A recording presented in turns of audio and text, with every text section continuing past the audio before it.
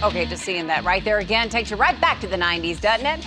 Beverly Hills 90210 was one of the biggest TV shows of the 90s, and E.T. was all over that set. So who was hooking up with whom and who was getting into catfights? Well, you are about to find out as the show has been given a tell-all movie treatment on Lifetime. Really, Mark? You think that I'm afraid of you or something? The fist fights they were real. You're crazy! They've been feuding and bickering, and they did have some bad blood between them. And then they fight it out in the parking lot.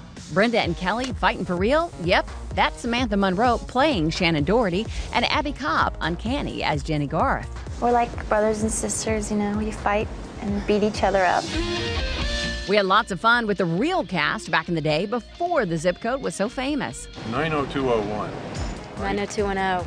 90210. 902. That's okay. Guess who?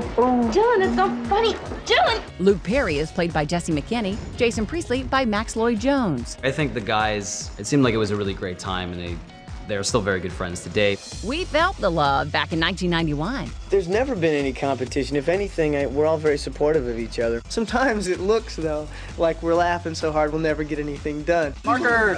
In fact, stardom was just beginning to creep into their lives. A year ago, I was shoveling asphalt, and a year from now, I could be doing it again. It does change your life a little bit. I mean, you're very appreciative of it, but at the same time, it's like you get a little paranoid because you get psycho people writing to you, too. It's all very weird having people come to you and want your autograph and everything. Tori is played by actress Abby Ross in the film. It was a really great opportunity that her dad let her do this because she really wanted to prove herself as an actor. Tori's dad, of course, was mega producer Aaron Spelling. People made an issue of pointing out, oh, well, you're on the show because of your dad. I tried out for the show on my own.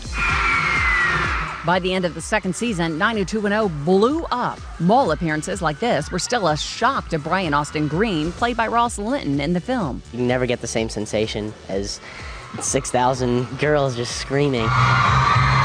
They were icons, they were household names. I told my parents about it, and they were naming the characters and naming the actors. You know, my sister had the posters on her walls. Seems like everybody hooked up on the show, and shocker, there was even more hooking up happening behind the scenes. There's lots of kissing, you know what I mean? There's lots of kissing. And lots of bright colors. We're loving that early 90s style. I find it always funny when I see my wardrobe. I'm like, I remember my dad wearing that as a kid. I think Tori has the pinnacle of really wicked, fashionable outfits. Hey guys, I kind of need some help here, please. All right, well, Lifetime is cranking out these tell-all movies. Melrose Place is airing 1 week after 90210, and we're going to have your first look at their take on Full House on Monday.